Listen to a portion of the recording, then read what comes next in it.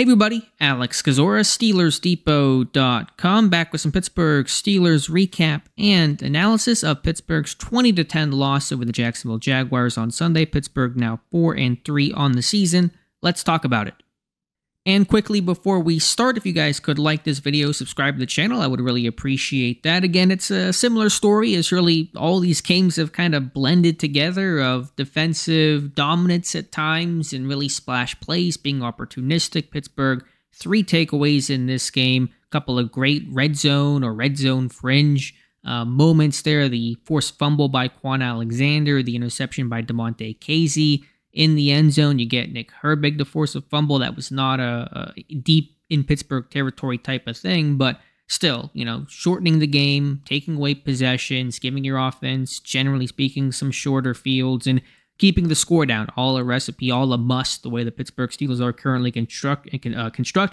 So the issue just goes into how long can you sustain, and can you beat kind of the quality teams that way by just trying to win on that model and that model alone. And today showed that's not really feasible. And Pittsburgh's defense, while it certainly played a really good game overall, is still prone to the big explosive play as they were on the 56-yard touchdown catch by Travis Etienne. Looked like defensively DeMonte Casey had the issue there, but we'll have to go back and check the tape on that. Joey Porter Jr. seemed to take some of the blame after the game. But yeah, defensively, it's really hard to be mad about the job that Pittsburgh did. I mean, you hold a really potent Jags team to 20 points. You have a bend but don't break mentality. You hold to a couple of 50-yard field goals in the rain. Kudos to them and McManus, their kicker, for making those. You get those turnovers, and you really do all you can to try to set this thing up for the way that it's gone. When you keep the score down going into the fourth quarter, and you try to win it over the last 15 and really the last 5 minutes of the game. But, that's only going to work so well with the way the offense is. And again, the defense is not blameless in this either. They allowed some chunk plays, some penalties, some questionable, some weren't, that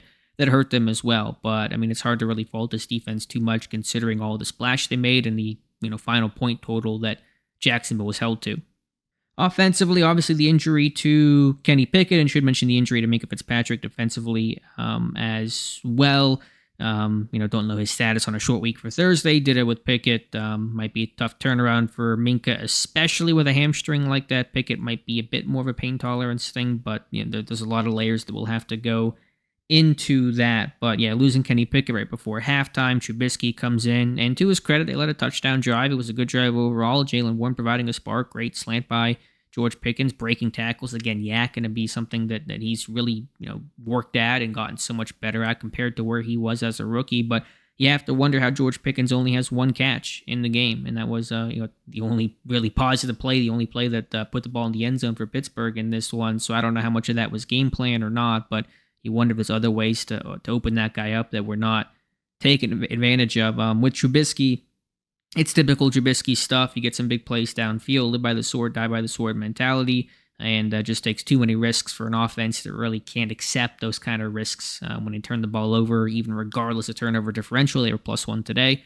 They still lose, and so Trubisky just doesn't really fit that mold of how the Steelers operate and win right now. And, was picked off officially twice, one being the Hail Mary at the end of the game, but could have been picked off easily, 2-3 times more in this contest. So run game, non-existent. Again, Pittsburgh, if they can't run the ball, they're turning the football over, stick a fork in it. It really doesn't matter what the defense does. They're not going to win.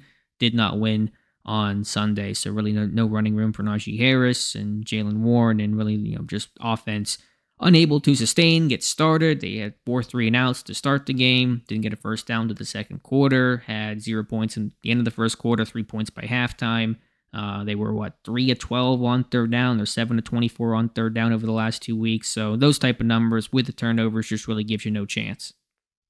We'll briefly touch on the refs here, and I think it was a pretty, miserable performance by them on an overall just kind of blah, rainy day in Pittsburgh. And I don't like to spend too much time on refs, and I'm not, so well versed in some of the rulings, but certainly things look questionable. I think Kenny Pickett could have, gotten a roughing the passer call, his way on the play that he got hurt, the field goal or the offsides, which is a funky term for it, that wiped out the Boswell 56-yard field goal at the end of the half. No idea what happened there. Mike Tomlin seemed completely stunned by the flag there, and probably other stuff that I'm not even able to think about right now. But yeah, Deontay Johnson unhappy about the refs. He made comments to that after the game, that's going to probably earn him a pretty hefty fine from the NFL to make those kind of accusations. But yeah, overall, the refs I thought were really poor, but I'm not going to use that as the excuse because Pittsburgh's offense has looked like this the entire season. And if you want to give him 3 points for the Boswell field goal, you can. Pittsburgh still loses that game. So, that's just the math of it all.